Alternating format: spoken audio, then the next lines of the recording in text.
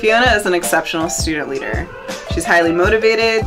She doesn't back down. Very knowledgeable of her community and a very good problem solver. She's an ambitious and driven student who brings international perspectives across campus as well into the classroom.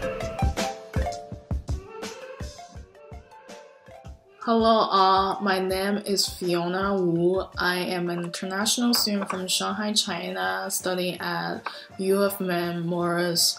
I am currently a senior studying environmental studies and political science with a minor in French. First of all, I would like to thank the award committee for selecting me for this award, which I felt incredibly honored and excited upon hearing the news. I apologize for not being able to be here tonight because I'm currently studying abroad in Brussels, Belgium, which is a lovely and diverse city that y'all should be here if possible.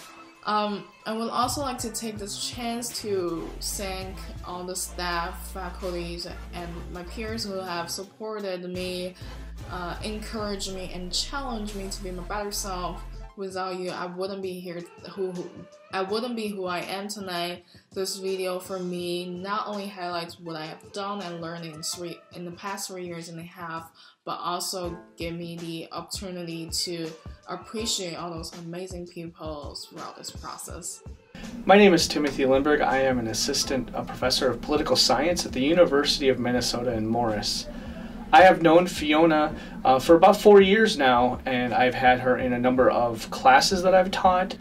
Fiona has been both the academic affairs secretary as well as the vice president for the Morris Campus Student Association.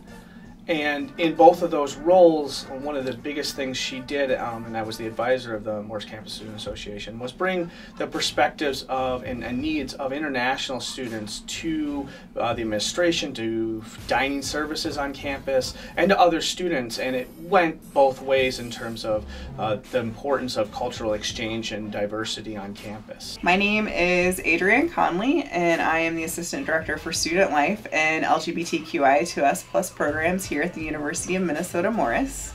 When Fiona was a community advisor and a hall director in the Office of Residential Life, she did a lot of focus on international student issues and sustainability and environmental issues that would impact not only the students that were here, our domestic students, but really helping bring in focus to international students and helping them feel welcome in our community programming model.